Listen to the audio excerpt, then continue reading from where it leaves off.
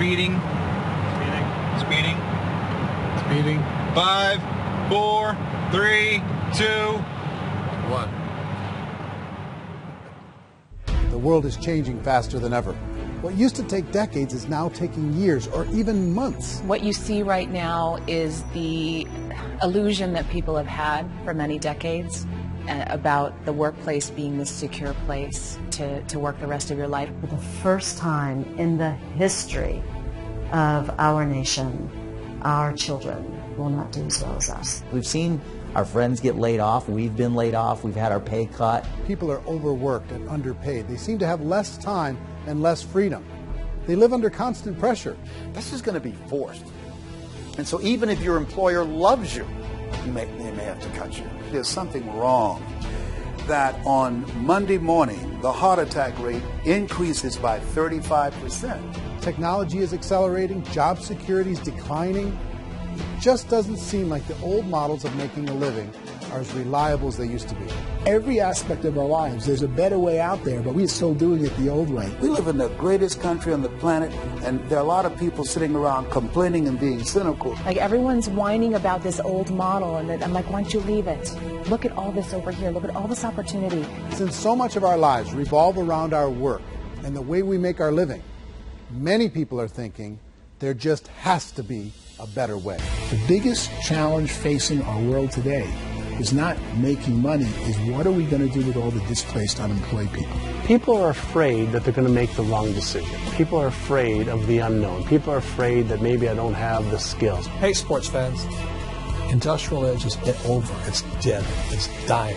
That's why going to school to get a job is an obsolete idea. A steady paycheck is an industrial age idea.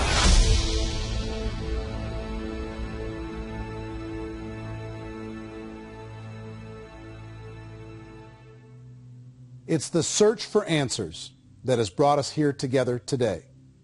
My name is Eric Worre, and for almost 30 years I've been an entrepreneur, struggling at times, but ultimately succeeding. As a best-selling author, speaker, and business owner, I've spent my entire career helping millions of people around the world to become entrepreneurs. And I believe strongly that there is, in fact, a better way when it comes to how we make a living. The career landscape has changed dramatically, and many are still working in a model that is completely out of date. What worked for previous generations isn't working as well for people today. In this film, we're going to explore 3 important questions. First, what's really going on in our working world today? Second, in this new economy, is it better to become an entrepreneur, or is it safer to work for someone else? And third, if a person decides to become an entrepreneur and start their own business, how can they do it without taking on massive risk? To help in this journey, I've brought together some of the greatest experts and thought leaders in the field of entrepreneurship to share the real facts with you. My intention is to give you new information that will allow you to make choices that are not limited by an old, outdated model. Let's start by understanding what's going on in our working world today.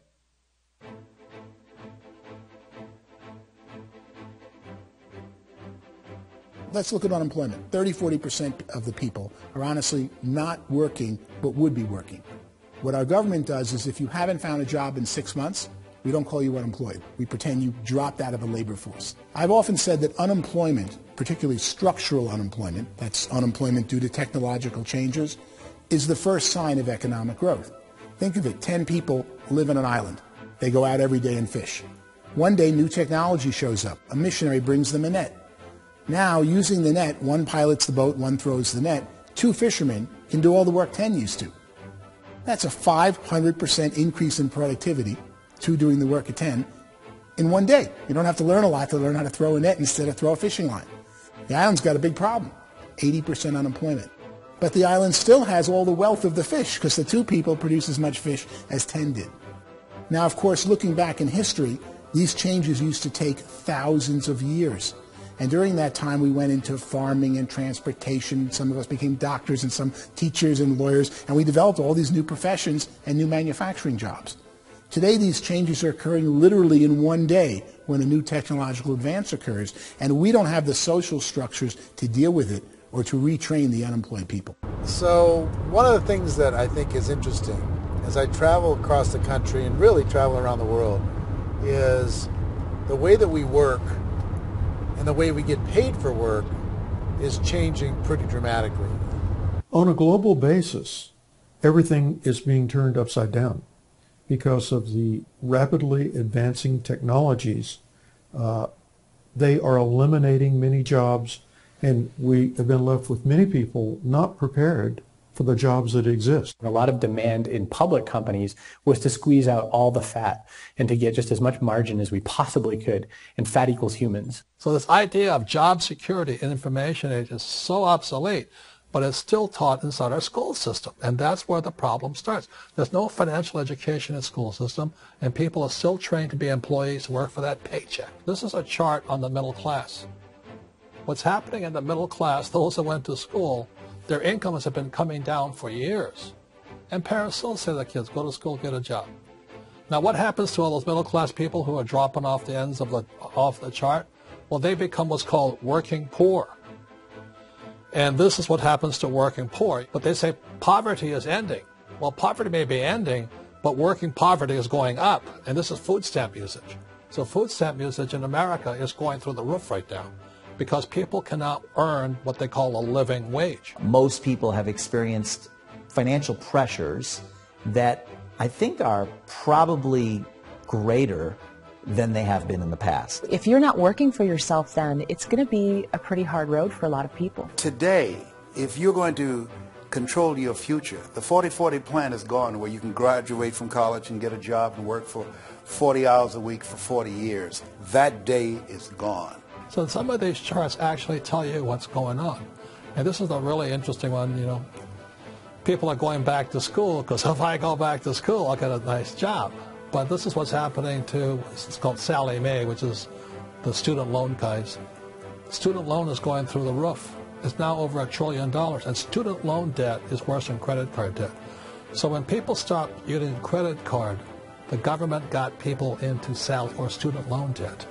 And the problem with student loan debt is you can never be forgiven. See, with credit card debt, you can declare bankruptcy and then all's forgiven. But student loan debt, you can declare bankruptcy, you still owe it. It's the worst of all debt. But this is the next picture. Look at this chart here. This is what's happening to wages of college graduates. It's going down. So you go to college, you rack up all this debt, but you earn less money. Now, that's not that intelligent. Average person who's been working a lifetime in America today is ending their lifetime at 65 with about $41,000 in assets. They earned just enough to survive.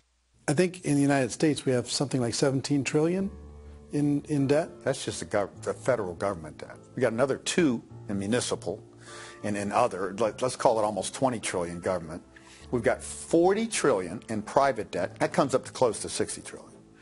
When you then add something we never had before, what you were talking about, when we look at the unfunded portion of Social Security and primarily Medicare, Medicaid, that, at the most conservative estimates from outside firms, Kleiner Perkins, 67 trillion and growing. That's more than all our other debt. There's less conservative estimates that say it's 84 trillion or higher. I added up conservatively $127 trillion in total debt. Debt is a financial drug. When you take it to excess, it's like taking a drug. Yeah, it makes you feel better, it enhances your performance, but at a huge cost, eventually it kills you.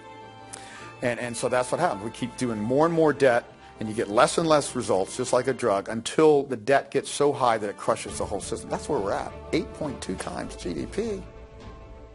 You know who I feel sorry for? I feel sorry for the person who dreads going to work, who is sick to their stomach on Monday morning, who hates their alarm clock, who gets a little glimmer of hope on a Wednesday because it's hump day and says, thank God it's Friday. And they live for those 2 days a week where they get to be themselves and they don't have to be around people they don't like, and they don't have to play the political game in the office, and they don't have to live this half life.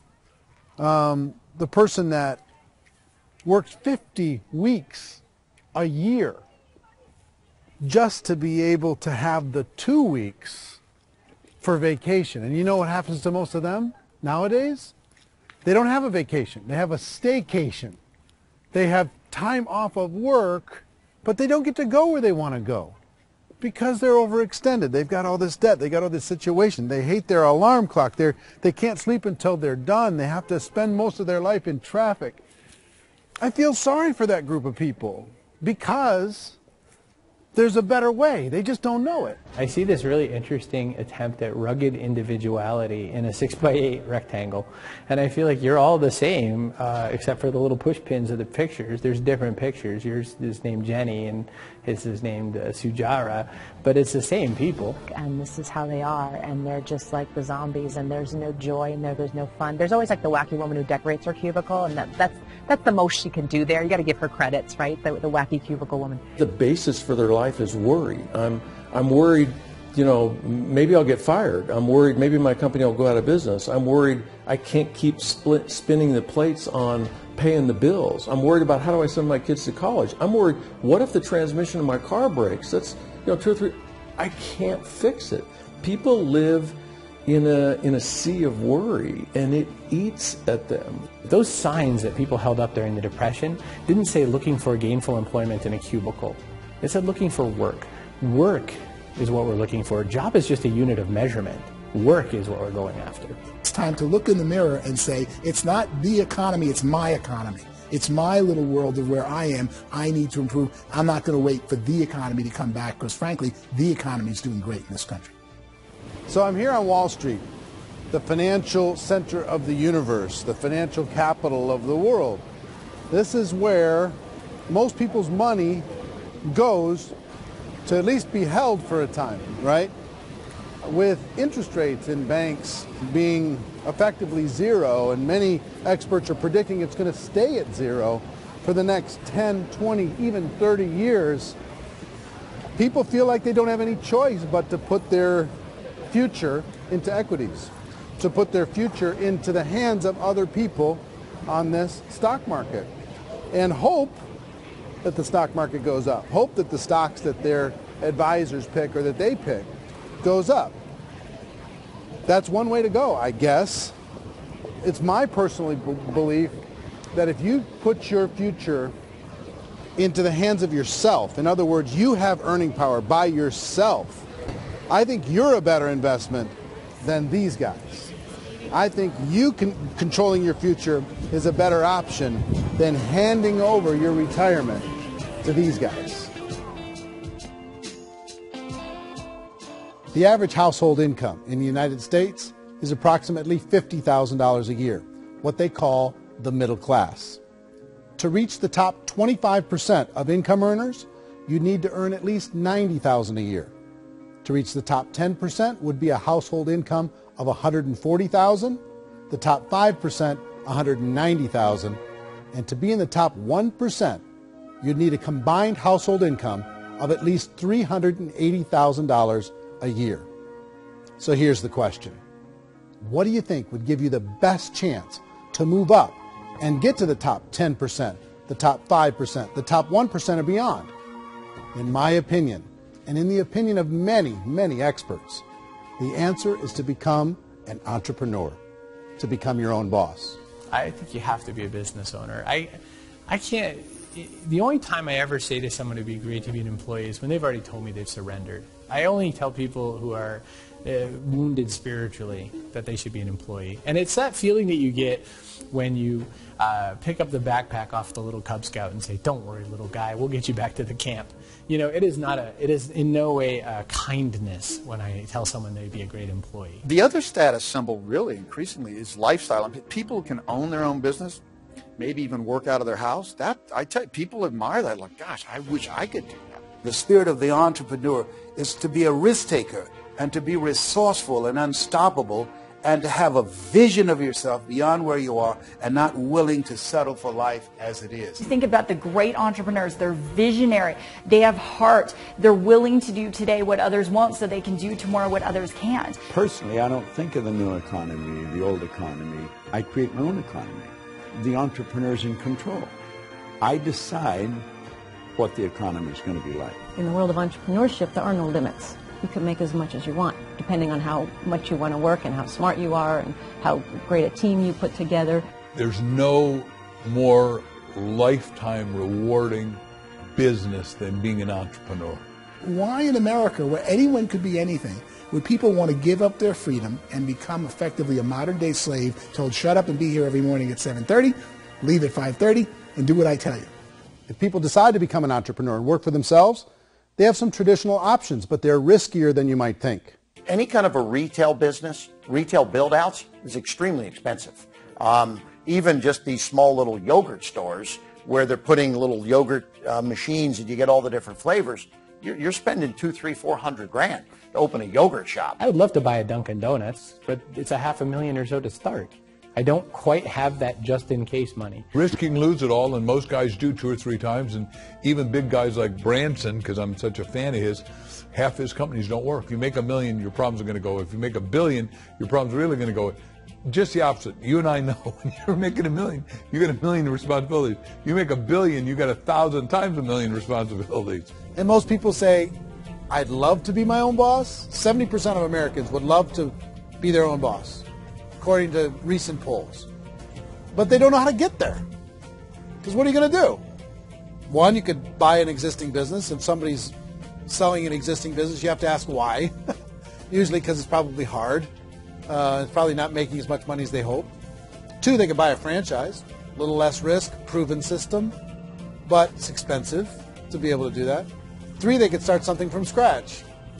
And that's where a lot of people feel like, I don't have the chops to do it. I don't have the money. I don't have the product idea. I don't have the expertise. I don't have whatever it's going to take to be able to get there, and I can't risk my family to do it.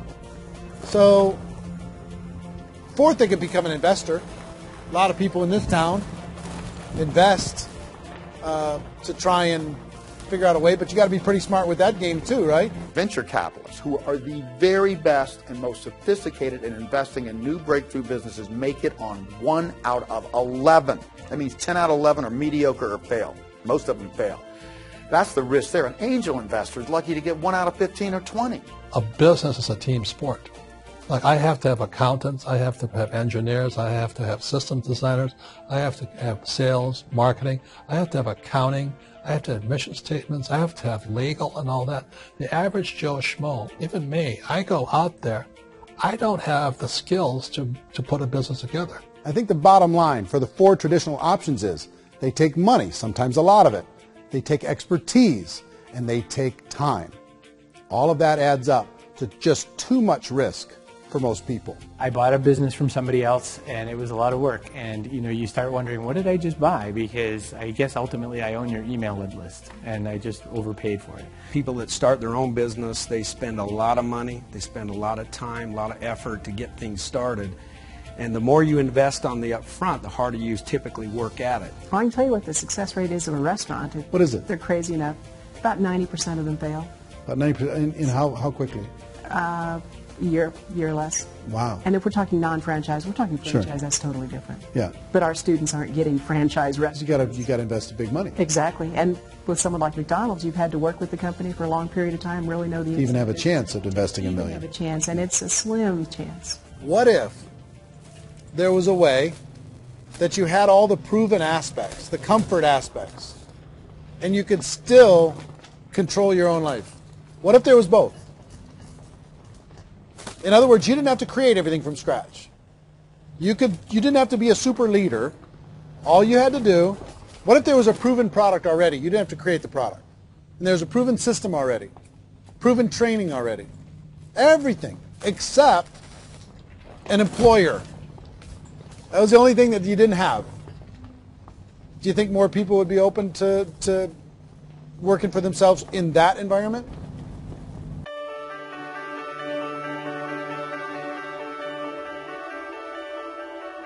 In our search for a better way to make a living, we've come to the conclusion that becoming an entrepreneur is actually safer than being an employee.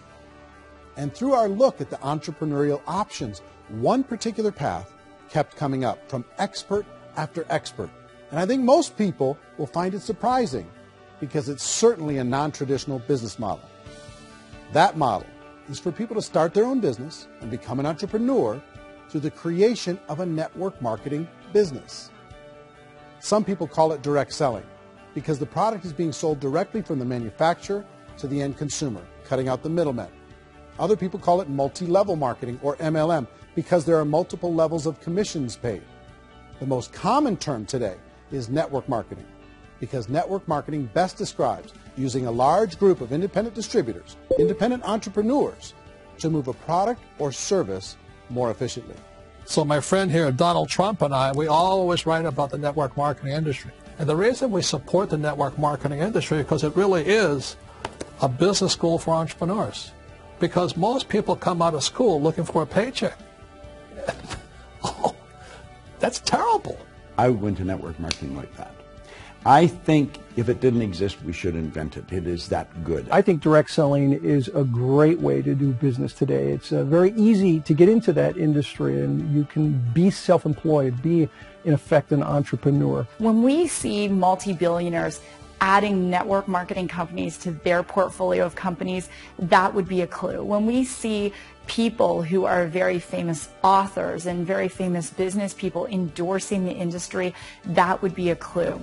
These network marketing companies aren't $50 million companies. They're billions and billions of dollars. They lead the stock market. They're major companies. When we're going to get it? You know, and you're going to school to work for a paycheck. But if you want to be rich, be an entrepreneur. And network marketing gives you the spirit to be an entrepreneur. A traditional company will spend up to 50% of their total revenue on marketing. Network marketing companies use a different approach. Instead of having all that extensive marketing expense, they utilize a network of independent distributors to do the marketing for them. Now, why do they do this? First, because word-of-mouth advertising is so much more effective today than traditional media advertising. Second, some products need to be explained or demonstrated, and an independent salesperson can do that more effectively than an ad campaign. Third, it's completely efficient. The company only pays for the marketing of their product if a sale happens and not before. Imagine if Amazon allowed you to become an independent distributor and paid out 40% of its revenue to that distributor group.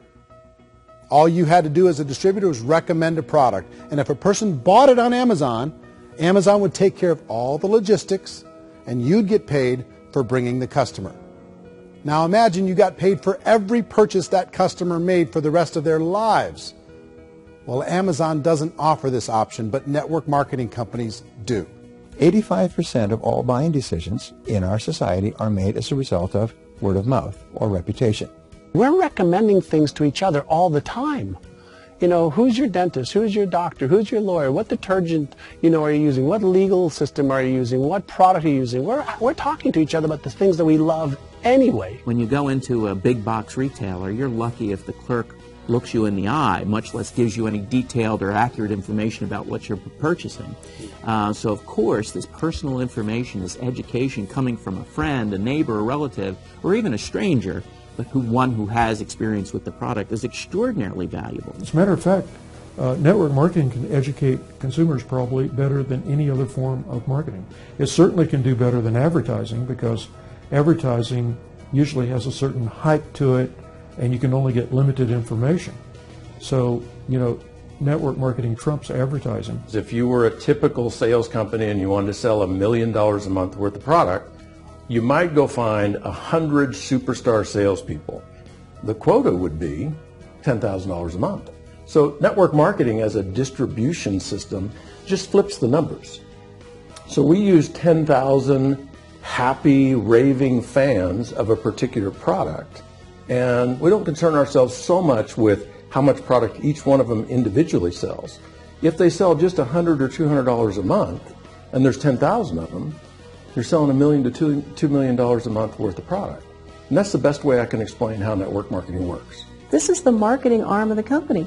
There's not money being wasted on bricks and mortar. There's not money being wasted on inventory that's sitting stagnant somewhere. There's not of employees standing around that don't have customers. These are people that are going to connect with customers. These companies allow people to become independent distributors for extremely low cost and with no minimum time or sales quota. Essentially, they own their own business and can provide as much or as little sales as they choose. In other words, the distributor gets all the benefits of traditional business ownership without the risk. The advantage of network marketing is the ease of entry, the low risk, and the low startup cost, because almost everything else has very high risk. You can get in for a minimal investment. You're buying into a system that's already been proven, products or services that have been proven to work. The keys to network marketing is providing an opportunity for the masses to get involved, providing an opportunity for the average person who doesn't have the resources to start their own business. All of this so far is fairly straightforward, but network marketing offers another benefit, and it's this benefit that makes it so interesting for entrepreneurs. Network marketing allows a distributor to build their own network of other distributors and then compensates them on the sales created by that entire group. Direct selling is, at its base, very simple. It's the sale of a product or service to an individual on a face-to-face, one-on-one basis, just the way we're talking right now. But there's an important element as well, and that's the offering in conjunction with that sale of product, the offering of an opportunity for someone to make something of themselves. No matter what your social status is, no matter what language that you speak, I mean, look how many unbelievable people are becoming successful that speak every kind of language out there. What an awesome gift to give the world. Instead of having to work your way up in a system and prove that you could be a sales manager, they just decided everybody can be a sales manager. Everybody gets to build a sales team from day one.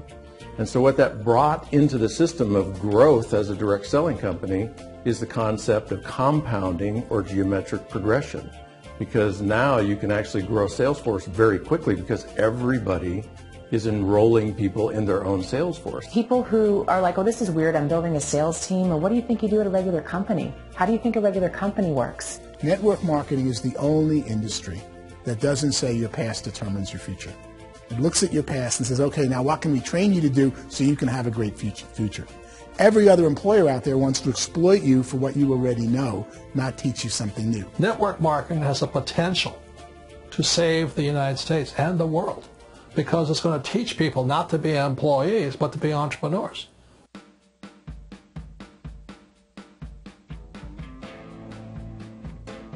According to the Direct Selling Association, if you add up all the network marketing companies around the world, they combine to do over $178 billion a year in retail sales. To give you an idea of how big that really is, the NFL, the National Football League, does approximately $9 billion a year. The music industry does a little more than $16 billion a year, and the movie industry does about $80 billion a year. Using a conservative average, network marketing companies pay their distributors about 40% of that $178 billion in the form of commissions, which adds up to more than $71 billion a year. That's almost $6 billion a month. It's almost $200 million in commissions every single day. So it's certainly working, and people are making serious money in network marketing. With the growth of the direct selling industry over the last 10, 15, 20 years, we've seen a broader understanding of the channel. We have seen more and more people getting involved in the business, so our penetration in the marketplace has increased, and thus the understanding in the marketplace of who we are has increased. And we've seen non-direct selling companies look at the direct selling model and say, something's going on there. People are making money. Companies are being profitable, individuals are being motivated, product is being delivered to market. Maybe we should explore this. Some people think only the people at the top make money. Well, let's take a look at that as well. In the network marketing profession, there are roughly 500 people in the world who earn over $1 million a year. If you round that number up to $2 million a year, that adds up to about $1 billion a year. That takes the $71 billion paid out each year down to $70 billion. So where does the rest of the money go?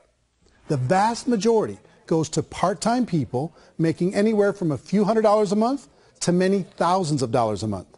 It goes to people who choose to make it a full-time career move and earning even more than that. Every day, people are using the money they earn through network marketing to pay off debt, have more fun, and improve the quality of their lives. Everyone I know in network marketing has been doing that since the 50s. They go to work when they want to go to work. They stop working when they want to take time with their children to have a leisurely breakfast and discuss issues and drive them to school. They go back to work when they get home, wherever they're working out of. The biggest thing that I've seen is people that have become much happier in their life. MLM has probably made more millionaires of more people in more countries, and I've spoken to them in 67 countries than any other single form of business, starting from nothing. If they have a choice between working a job for the next 10 years or working a network marketing business for the next 10 years, the result of working the network marketing business will be better. A lot of people within the industry go on and make this a career and do extremely well at it. Network marketing has been nothing but good for everyone I know that's been involved with it because they did it seriously and they played full out and they've been very successful. It's been a constant barrage of success stories and people showing off stuff that they got as a result of it. How many people are involved? Approximately 16 million Americans and 96 million people around the world are currently participating in network marketing. And in a recent poll, 82% of those people report a good, very good, or excellent experience with network marketing. So people are happy.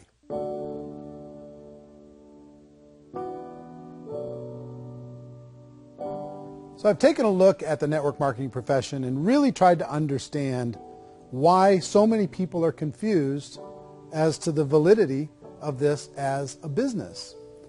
One is this pyramid shape. People get really messed up with this pyramid. Oh, it's one of those pyramid things.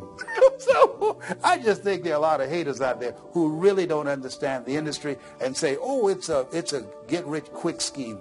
It's a pyramid. Well, corporate America is a pyramid scheme. You know what I mean? It goes like this.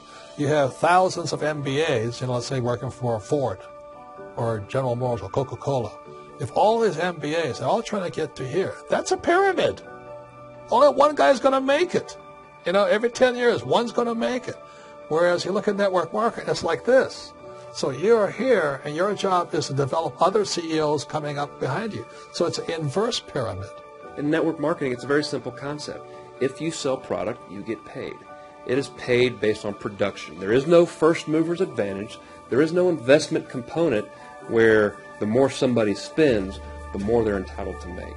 So the two are polar opposites of each other. It doesn't matter what shape the company is or the compensation plan is shaped, whether it's a circle or a pyramid or a triangle or a trapezoid, it doesn't matter. If compensation is coming primarily from recruitment, then you've got a problem. On the other hand, if an operation is basing their compensation to participants on the basis of sales, even when those sales are generated by people you've recruited, well, then you're a perfectly legitimate enterprise. That's the legal test. It's the practical test. Another issue that's been true in the past that is no longer true now is people used to be in network marketing loaded up with products that they couldn't sell, and they ended up a loser. They ended up with a bunch of product in their garage. They ended up with a bunch of products sitting in their kitchen shelves or whatever, and they thought they could sell it, and then they weren't willing to or able to sell it, and they ended up with a bunch of stuff, and they were bitter about it. There was this thing called front loading where you had to buy if you bought $25,000 worth of product, you got better commissions and all this. Today, it's almost all done by computer. It's direct mail, comes from a warehouse somewhere else. You don't have to have all this inventory. You don't have to stock up. It's a paperless world now. Most of it's done online. You have a back office. It really works. And I mean, the technology has changed everything. Third issue is people start talking about 99% of people in network marketing don't make any money. Well, we've talked about that over the course of this journey together. Almost $200 million a day is being paid out to network marketing distributors around the world. The naysayers, the people who say that it doesn't work, are usually the ones who just don't know how to make it work for themselves. And so they're giving you an opinion, and I tell people, don't confuse people's opinions with expertise, because opinions are free. And don't confuse sincerity with the truth, because people can be sincerely wrong. But here's the reality inside of network marketing.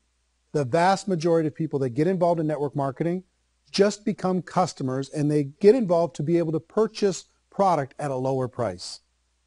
If you take Costco as an example, if a person goes into Costco and gets a membership to Costco so they can get a lower price on the product, we don't call that person a loser because they have a bunch of product that they walked out with with a smile on their face. Yet when some people want to take a look at network marketing, they say, well, those people, they're just using the product and they aren't earning an income, so they must be a loser. They're not a loser. They're a happy customer. That's the vast majority of people that are involved in network marketing. Now, a smaller percentage of those people decide to go build a business. They earn $300 a month, $500 a month, $1,000, $2,000. That's the bulk of earnings in network marketing. And then there's the few that really decide to take it serious, really decide to build a large network, really work to make that network very, very productive. And those people make huge amounts of money and there's no cap. What I do as an outside economist, just somebody looking at this industry like any other industry I speak and say, look, what's the realities of this? 1% do incredibly well. 10% generate some additional income at pretty low risk and effort. That's not, and 90% of people roughly end up customers. One thing that I think is real when it comes to people's perceptions about network marketing is people put this, and distributors, I think, involved in network marketing have some responsibility for this. They have sometimes unrealistic claims about the product or about the income. Most people who become distributors, they want the money, they want to be successful, but they don't have the skills. They don't know what to do. And when people don't know what to do and they're in a new business, they're scared. And when they're scared, they panic and desperation kind of sets in. So they think everyone they talk to has to get in. So if I talk to you and you say, well, no, I don't have time to do that, they're like, no, I need you. You have to do this or I won't be successful. So I start clawing on you. I start that desperation. So then I start making claims about the product, which are not appropriate, probably not even true. Or I start saying, oh, let me show you how you can make all this money and you don't have to do anything, Eric. And so you just totally misrepresent the opportunity, and you're clingy with people because you think you need everybody to be successful, and you don't. You know, one of the messages that I try to deliver most forcefully to companies as well as salespeople in direct selling is that you don't have to overpromise. The reality is in network marketing, there's a lot of hard work involved. There's a lot of effort. You're going to have to develop yourself. It's a business like anything else. It's going to take some time, but in my opinion, it's better.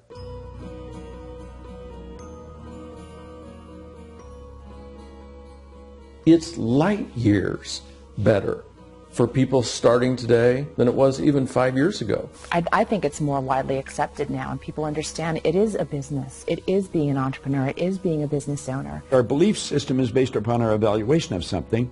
And frequently, if we reevaluate a situation, our belief about that situation will change. The industry has changed and it's grown up. It's totally transformed. You've got young people today that have grown up with social media, and they understand networks. They understand how people are connected through technology, and they understand how money flows through those networks. So when they see network marketing, they don't see it the way their parents saw it. And we've all learned, the larger industry that you represent, has all learned from those mistakes and flaws and errors that have happened early on. Early algorithms didn't work the right way. That's all fixed. It's like when they design a computer program, they design the program, then they run it, and then they go back through and they debug it. The MLM industry has been debugged. This is the day of being virtual, being able to run a business from your mobile phone. I mean, it's incredible. Companies are getting smarter. They're implementing more consumer protections. They're implementing more compliance training. They're doing more with respect to product research. If you do get involved and you make purchases of inventory, even on a voluntary basis, if you decide that this business is not for you, you can leave and have that inventory repurchased by the company. There's no other business that offers that kind of protection on a voluntary, self-regulatory basis.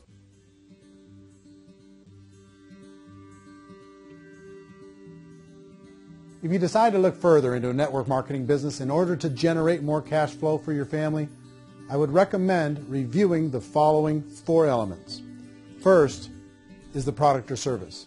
And on the product or service, I would ask 5 important questions. 1, do you like it? Is it something you would feel comfortable sharing with others? 2, is there a recognized need in the marketplace? It's hard to create a need if one isn't naturally there. 3rd, does the product meet that need? Does it solve a legitimate problem for consumers? And 4th, is it priced to sell? Can it compete in the marketplace? And fifth, is it priced for profit? Is there enough margin for the company and the distributor to be able to generate income for the long term? If you can answer the questions on the product to your satisfaction, the next element to consider is the company itself. Is it well run? Do you believe in the founders or the management team? Do you feel they have what it takes to go all the way? See, it doesn't matter how good the product is if the management can't take care of the company. Good management can change with the times. They can handle adversity. They can make good decisions. Make sure you choose a company that can serve you for a long time. The third element to consider is the compensation plan. And with that, there are three important things to look at. First, a brand new person needs to be able to generate some money fairly quickly. It may be an obvious reason, but you can probably imagine the ripple effect of a distributor getting involved and having even a small victory fast. That can only help with the overall success of the organization. Second, a person should be able to develop a moderate part-time income in a reasonable period of time. As they develop their network and as their sales grow, they should be able to enjoy more benefits. And third, for the people who are really serious, for those who decide to really go pro in the network marketing profession, there should be the possibility to make a serious full-time income if they work hard and are committed to developing their skills. If you're comfortable with the product, the company, and the compensation plan, the last thing you should look at is the support that will be made available to you. Does the company have a website? Does it have a solid online reporting tool? Do they have comprehensive training available? Do they host events to help you build your business? If you decide to do this, what kind of a support system can you plug into? Choosing a network marketing company is a personal decision. But evaluating the four elements of product, company, compensation plan, and support is a great place to start. Is the company promising that you're going to get rich quick or that you can make a lot of money without a lot of effort? That's a red flag. Is there a product that you really believe in that you think can be sold?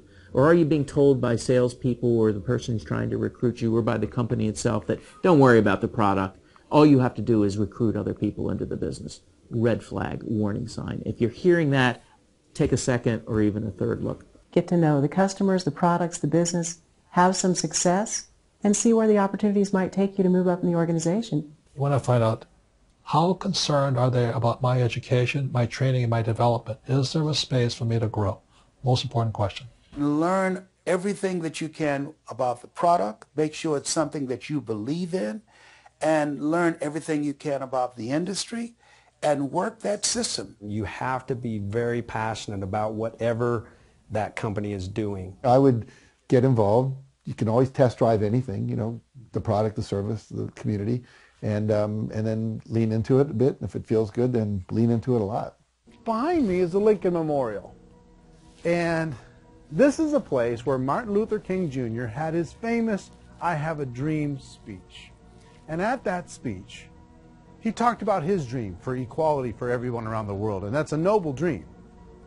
But I think more people need to remember what it was like when they were kids and the dream was still alive in them, before it got beaten out of them by reality, by this paycheck, by these responsibilities, and by having to live for this job to pay the bills.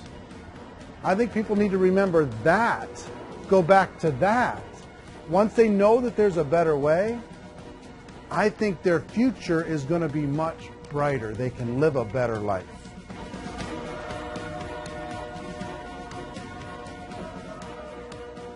So if you're considering getting involved in a network marketing company, let me offer you just a few pieces of advice.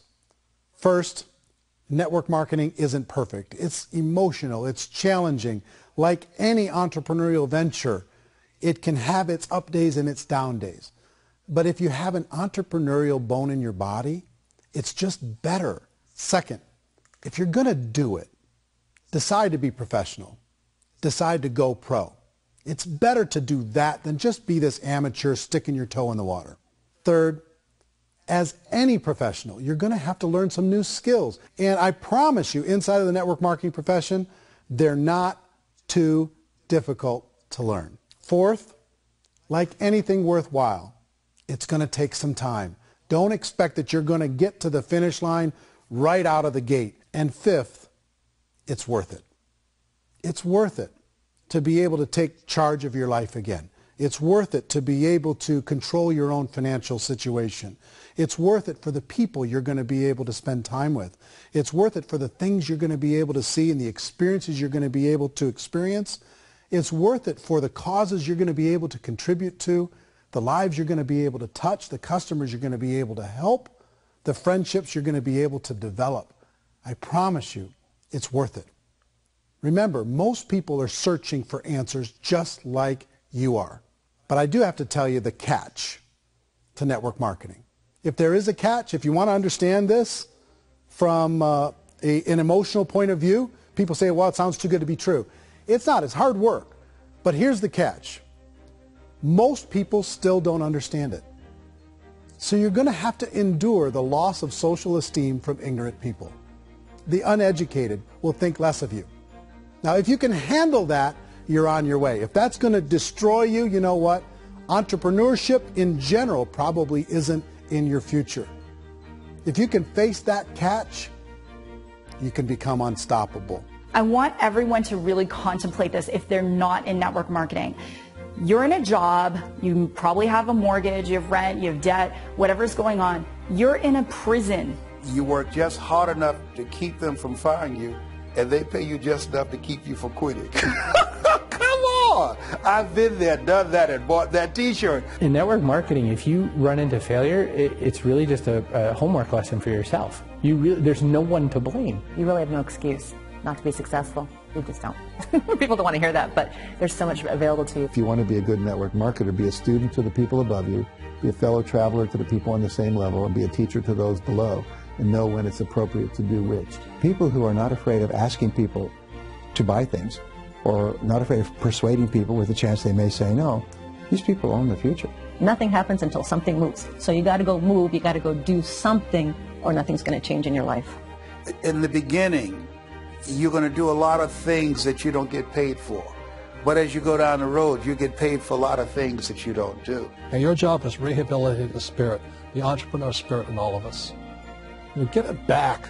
Either give it a strong yes or a strong no, but no wishy-washy, dilly-dally stuff in the middle.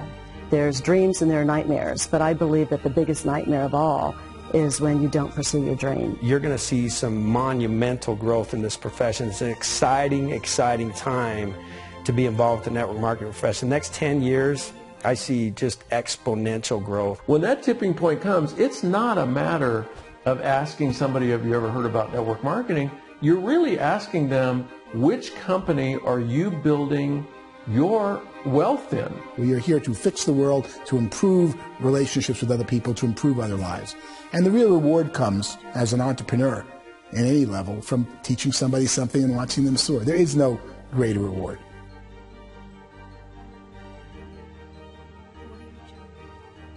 Life's too short to spend it living someone else's dream instead of your own. It's too short to spend it living at a fraction of your potential. Can being an entrepreneur be a challenge at times? Sure. But here's what you get in exchange. It can be yours. Something that you built, something that you created, something that you made happen. This balloon represents your dream. It represents entrepreneurship. My wish for all of you is that you would reach out and grab it. The choice is up to you.